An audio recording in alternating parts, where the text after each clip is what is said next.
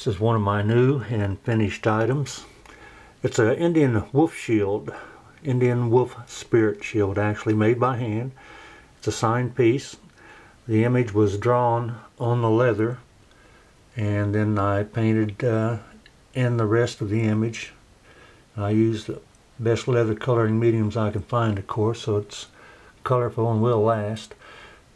This is a hand-laced leather item, and I laced it into a handmade cedar hoop, and it's about 15 and a half inches in circumference. And of course I have my protective UV shield on it, moisture shield. So it came out really nice. This would be a great wall hanging item, Native American style.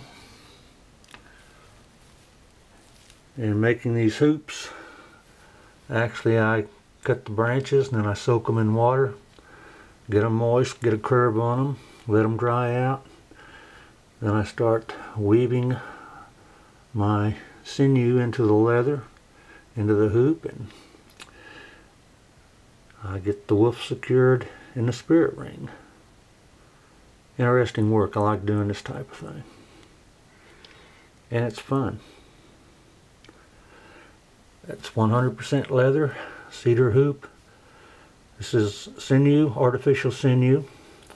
Then I have the leather banners attached and also painted, which adds some flair to the Native American style. Spirit wolf ring.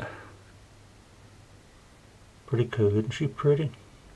She's a sweetheart, but I wouldn't try petting her. She has an attitude. That's it, folks. Thanks for viewing.